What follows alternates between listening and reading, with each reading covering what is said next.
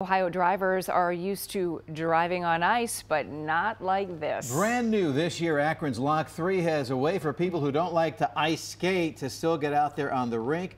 Ice bumper cars. We sent Dave Nethers to try it out live, and we have to ask the question here, Dave, what could possibly go wrong? Yeah, well, probably nothing, to be honest with you, but who knows with me at the controls. Yeah, you know, we're at Lock 3 in Akron, Winterfest well underway. Stop complaining about the weather and get out and enjoy these.